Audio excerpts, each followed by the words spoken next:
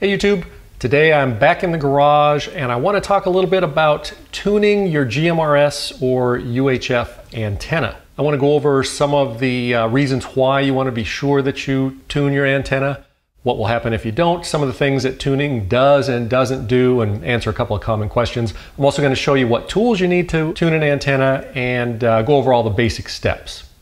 So what is tuning your antenna? Tuning is basically making sure that the length of your antenna matches the frequencies that you're transmitting on. There's a lot of complicated reasons and math behind that, but basically, if the antenna isn't the right length, it won't be tuned and it won't be as effective or efficient as a properly tuned antenna. And basically, tuning is just cutting or lengthening the antenna so that it matches the frequencies that you're using. Now, in the olden days, when we had CB radios, some of the antennas, like a Fire Stick, had a nifty little feature on top for tuning, which was a screw that you could screw up and down to tune the antenna. And when you do that, that is lengthening or shortening the antenna until you get the right SWR based on the frequencies that you're transmitting on. Now, a UHF antenna, most UHF antennas or GMRS antennas don't have that nifty little feature that lets you easily lengthen and shorten the antenna. Most of them have a little bit of give in the base that will allow you to move it up and down and increase or decrease the electrical length a little bit, but most of them you have to trim quite a bit from when you take it out of the package to make sure that it's properly tuned. Now, if your antenna isn't tuned properly, it's going to result in a high SWR, and SWR is standing wave ratio. What that means is it's a measurement of how much of the transmitting power is going out of the antenna compared to how much is being reflected or bouncing back into the radio. A perfect SWR of 1.1 to 1 means basically all of the energy is going out of the antenna the way you want it, and none of the energy is going back into the radio. If you have a high SWR, that means a larger percentage of the wattage that you're transmitting isn't getting out of the antenna and going into the air, it's coming back down through your cable into your radio. So not only does that mean that the energy that should be going out for people to hear you isn't going out, when it's reflected back in, that causes heat, and that heat builds up in the amplifier of your radio and it can eventually burn it out. So the goal of tuning the antenna is to get that SWR as low as possible so that when you talk, you've got as much energy going out of the antenna as possible and as little bouncing back into the radio as possible. I've heard people say that they need to tune the SWR on their antenna because they sounded scratchy in the microphone or because the volume was too low. That's not how it works. Adjusting the SWR only affects the amount of energy being radiated out of the antenna. It doesn't affect how you sound. It doesn't affect how much or how well you receive on the antenna. It only affects the transmission power and the ratio of power going out versus coming in. So what is good SWR? What is bad SWR? Most manufacturers of radios want you to have an SWR of 1.5 to 1 or lower. 1.5 is pretty good. 1.1 or 1.0 would be perfect. When you get up to 2.0 or 2.5, that's getting in the not good range. 3.0 or higher is a bad SWR. Once you hit an SWR of 4 or 5, you don't even want to transmit, because at that point, so much of the energy is being reflected back into the radio that you really can begin to do some damage to the radio. All right, so how do you tune the antenna? Basically, you're going to be cutting your antenna, shortening the length of it. And to do that, you're going to need some tools. First, you're going to need some eye protection. It's best if you have eye protection that makes you look cool when wearing it. It's really important that you have eye protection because when you trim the antenna and cut off little bits of it, the little bits tend to jump off like when you're clipping your toenails, and they seem to have an infinity for my eyeballs at least. You're going to need a little Allen wrench. This should come with your antenna, and you're going to use that to loosen the little mini bolts that hold the antenna in the base. You're going to need an SWR meter. This one I got off of Amazon. It was about 35 bucks. It's super easy to use. It's digital. You don't have to do the calibration or anything like what you would have to do on an old-fashioned CB type SWR meter. You cannot use your CB SWR meter because CB frequencies are so much lower than the higher frequencies that we use on GMRS that it just won't work. There's a link down below to this SWR meter. It's one that I use. It comes with the fittings that you need to connect to just about any antenna setup that you have. That is a affiliate link, so if you click on that link and then buy something, I get credit for that sale. So thank you very much. And you're going to need something to cut the antenna with. Even though they don't look like it, these antennas are really strong. They're made out of stainless steel, and they're small, but they're super hard. So you could try something like just some wire cutters, but honestly, that's not going to work. You could use a small hacksaw with a fine tooth blade. That would cut through it relatively easily. What I use, which makes it really quick and easy, is some little small bolt cutters. And you're also going to need a vise or something to hold it with. That just makes it easier to hold, so I don't have to try to hold the antenna with my teeth while I'm cutting it. So the first step really is getting the instructions that came with your antenna, finding them, digging them out of the trash, and actually reading them. That's a really important step because most antennas, we bought a couple of them, and they all came with instructions telling me exactly how and where to cut and trim the antenna.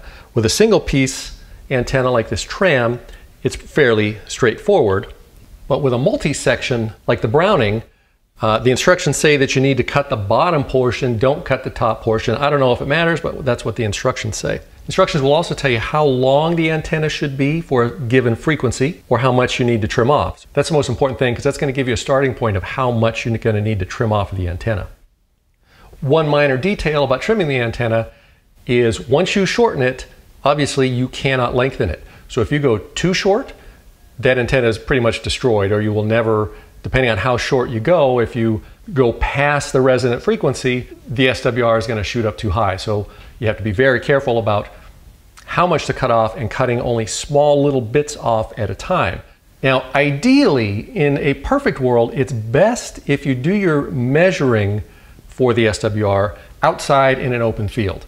The experts say you must do it that way. I say that's BS. You don't have to. You can if you are able to. If you have an open field in your backyard, great, go out there and do it. I've tuned every one of my antennas in the garage. And then after tuning them as best as I could, or at least the first one, I took it out to an open field and measured it, and it was the exact same. So in my case, in my garage, whether I tuned it out in an open field near the house, inside the house, with anything nearby, really didn't matter. If you can't get out into an open field or away from the house or out of the garage, don't worry about it. Now, because the instructions that you didn't throw away will tell you pretty much how much you will need to trim off the antenna for the frequency range that you're using, you don't need to do it the way you might have done it on a CB, where you go to channel 1 and measure, and then channel 2 and measure, and then figure out if you need to shorten it or lengthen it. We're basically going to be shortening it until we get to the lowest SWR that we can reach. What you want to do when you make your initial cut is you want to cut it long. You want to be sure that you don't undercut it, so you can make a longer cut close to it, measure your SWR, and then slowly, bit by bit, take more and more off. You're going to take a little bit off, you're going to go and measure it, put it back on the radio and measure it, and take a little bit more off, measure it again, until you get down to that perfect, hopefully, SWR. Okay, so the first thing we're going to do is attach our SWR meter. I'm going to disconnect the radio antenna from the back. I'm going to plug the end that says transmit TX into where the antenna was on the radio. Screw that in nice and tight. And then I'm going to attach the antenna wire to the upper part that says antenna.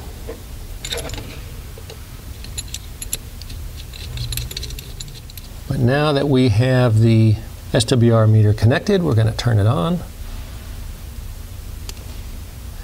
Okay, so we've got it on, and basically we're going to put it on our middle or common frequency. I'm going to switch it to low power, and I'm going to key up, and we're going to take a reading. Ooh, 1.83 to 1, 1.82 to 1. That's a little bit high, so we'll want to go and do some trimming to it and then come back and see how it looks. You put on your cool looking eye protection, and you put the antenna in your vise or your teeth. You get your cutters and you start cutting. And you're only going to cut tiny little sections out. You probably can't even see that section that I just cut. This is half a centimeter or less. On UHF frequencies, which is where GMRS runs, one tiny little couple of millimeters can make a huge difference, and cutting it just a tiny bit too short can make a huge impact. So you're going to go bit by bit, cutting, measuring, until you get down to that as close to 1 or 1.5 SWR that you can get. All right, we trim off a few centimeters and then we try it again. 1.58 to 1, that's a little bit better.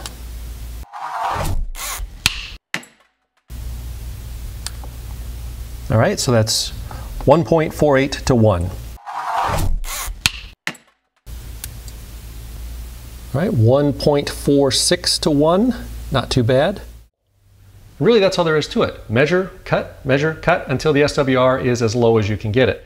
Now, if you've done everything right and you're still getting a high SWR, and by high I mean 1.5 to 2 or higher, you're certain that you've cut the length correct and it's still too high, then you may want to check things like your coax cable. You want to make sure there's no coils in it. You want to make sure there's no sharp bends in the coax. That's not good for it. You want to make sure that your antenna is properly grounded on your mount. There's a whole lot of additional troubleshooting that you may have to go through if you can't get the SWR down low enough, because that means there's something else wrong. So you've got to start eliminating potential causes, grounding, bad cable, that sort of thing. There's entire videos that you can find on YouTube just on troubleshooting that sort of issues. But if you've got no cable problems, the antenna is properly grounded, there's no other issues, you should be able to trim that antenna down to a 1.1 or near perfect SWR. Okay, I know that was kind of a quick overview of a very complicated subject, but I wanted to keep this video short so that you wouldn't get bored watching it. If you have any questions, leave them in the comments below. Thank you for watching, and we hope to see you on the trail.